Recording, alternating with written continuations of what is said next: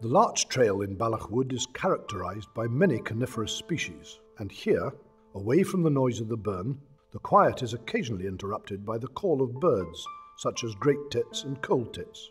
This is a good area to spot red squirrels.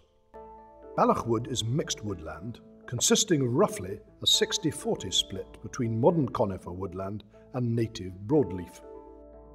The long-term aim of Forestry Commission and the Balloch Wood Community Project is to restore the wood to broadleaf whilst maintaining the necessary habitat for the many red squirrels that inhabit the woodland.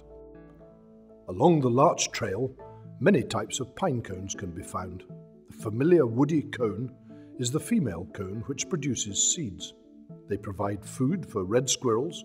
The ground under the conifers is littered with chewed cones and scales. The Norway spruce is not native, but grew here in pre-glacial times. It's used for Christmas decoration, building, paper pulp, and violins.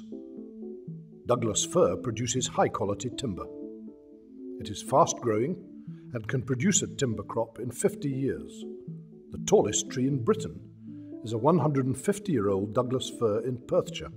At 209 feet, it is 40 feet taller than Nelson's Column in Trafalgar Square.